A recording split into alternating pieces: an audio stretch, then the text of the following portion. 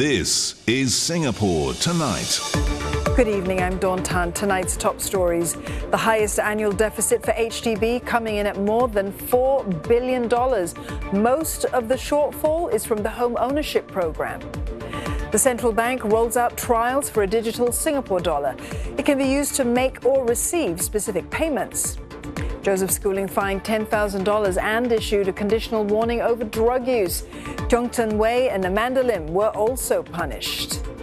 Building resilience in the face of global uncertainties. The transport and logistics sector here to receive help to digitalize and decarbonize. And a pilot program that uses face scanning tech to help hospital ward visitors save time.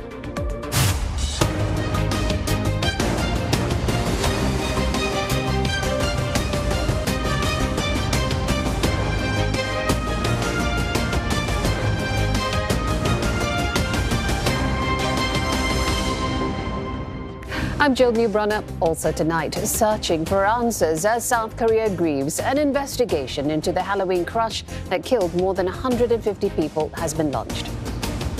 And the death toll from a collapsed suspension bridge in India jumps to 141.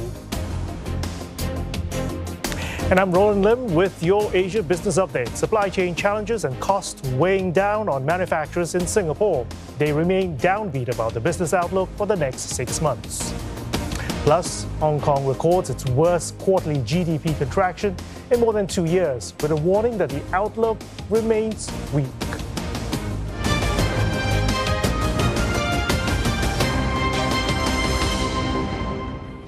HDB has recorded its highest ever deficit in its 2021 financial year. It clocked a loss of nearly $4.4 billion, 86% higher than the year before. Now, $3.85 billion was incurred in the home ownership segment. That's almost double the previous year's figure. Now, of that, more than $2 billion was mainly from the expected loss for flats still under development. Now, this was because there were more new developments with accompanying subsidies and housing grants, as well as financial help for contractors and costs of project delays, plus supply disruptions from the pandemic. HDB says that it largely absorbed the cost to keep flats affordable, especially for those first-time buyers.